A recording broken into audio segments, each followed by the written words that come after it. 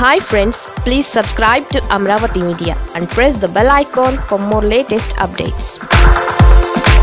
జగన్ అపాత్రదానం కీలక పదవులు ఇచ్చినా వారిద్దరి వల్ల వైసీపీకి no use. YS Jaganmohan Reddy అధికారంలోకి వచ్చిన వెంటనే ఇద్దరికి ఎమ్మెల్సీ పదవులు ఇచ్చారు.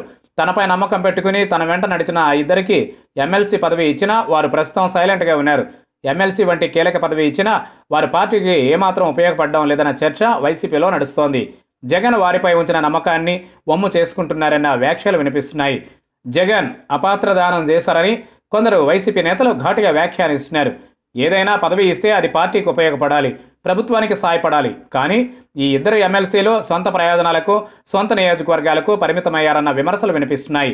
జగన్ ప్రభుత్వం కొలువు తీరగానే 3 ఎమ్మెల్సీ పదవులు ఖాళీ అయ్యాయి.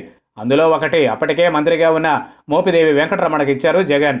ఆయన ఎమ్మెల్యేగా ఓటమి పాలు కావడంతో మోపిదేవి వెంకటరమణను తప్పనిసరిగా ఎమ్మెల్సీ చేయాల్సి వచ్చింది.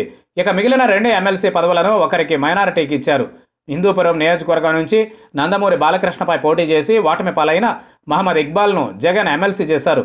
మైనారిటీ కోటాలో ఎమ్మెల్సీ పదవిని దక్కించుకున్న మహమ్మద్ ఇక్బాల్ కేవలం నియోజకవర్గానికి పరిమితమయ్యారు. ఇటీవల వివాదం చెలరేగిన ఇంగ్లీష్ మీడియంపై కూడా ఆయన స్పందించలేదు. నియోజకవర్గంలోనూ ఆయన అడపాదడపా కార్యక్రమాల్లోనే పాల్గొంటున్నారు. మరో ఎమ్మెల్సీగా చల్లా రామకృష్ణారెడ్డిని జగన్ ఎంపిక చేశారు. చల్లా రామకృష్ణారెడ్డి 2019 ఎన్నికలకు ముందు వైసీపీలో చేరారు. ఆయన రెడ్డి సామాజిక వర్గం కోటాలో ఎమ్మెల్సీ పదవిని దక్కించుకున్నారు. చల్లా రామకృష్ణారెడ్డి రాష్ట్రంలో పేరున్న నేత. అయినా ఆయన ఎమ్మెల్సీ పదవి చేపట్టాక ప్రభుత్వం తరఫున ఏమాత్రం స్పందించడం లేదు. ఆయన కూడా బనగానపల్లి ప్రాంతంలోనే తిరుగుతున్నారు. ఇలా జగన్ కీలక సమయంలో అందరినీ కాదని ఎమ్మెల్సీ పదవులు ఇచ్చినా వీరు పార్టీకి కొరగాకుండా పోయారన్న టాక్ పార్టీలో నడుస్తోంది.